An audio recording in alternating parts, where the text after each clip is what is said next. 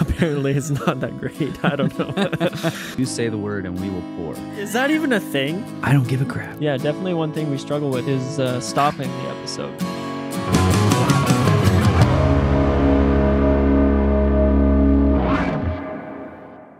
How much do you think the yeast is involved with flavoring whiskey? Like, I think that's something that I feel like, finishing has been overdone, if that makes sense. Finishing in certain casks, like it's like we finished in every single cask you could ever imagine.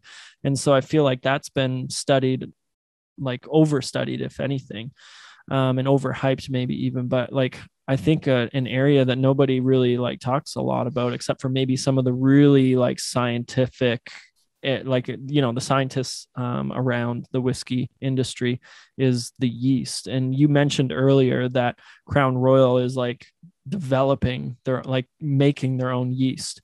So how much would that play into the blending? Yeah, I think it's huge. I think yeast contributes probably more than the grain to the flavor. Wow. And you can, you know this from wine. Mm-hmm. The same grapes fermented with different yeasts give entirely different wines. They might even have a different name. Yeah.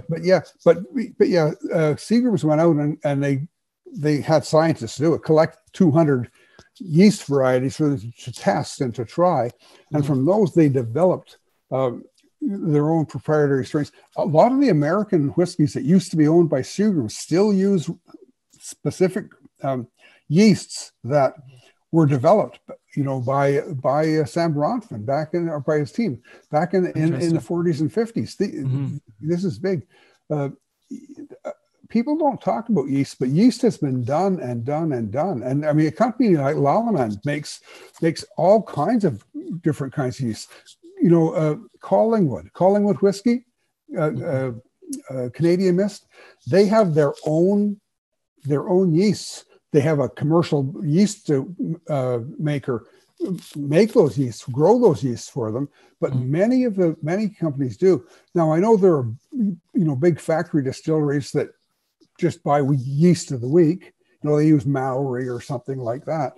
Yeah. But yeast is very important. And I think a lot of the small craft distillers, especially in the States, have really shown that yeast is really very, very important. And to make good rye, you have to have the right yeast. Yeah. If you don't have the right yeast, you don't get the dill pickles. Mm-hmm. It's as simple as that, Yeah.